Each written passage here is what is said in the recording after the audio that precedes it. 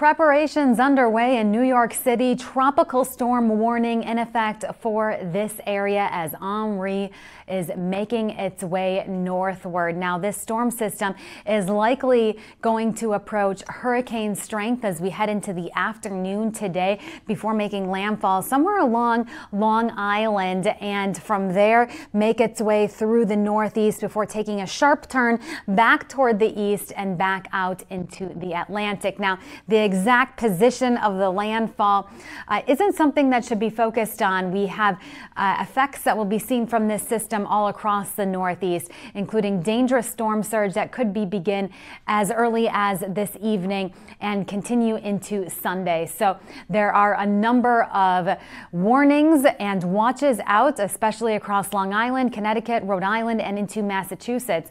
The bright red shaded areas, those are under a hurricane warning.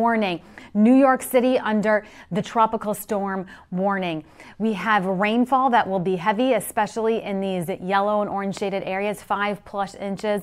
Local amounts may be even higher than that. This storm system will lift northward into the end of the weekend, and then from there it will be pushing back out into the Atlantic. So high accumulations also possible up across parts of Maine from Portland up through Augusta.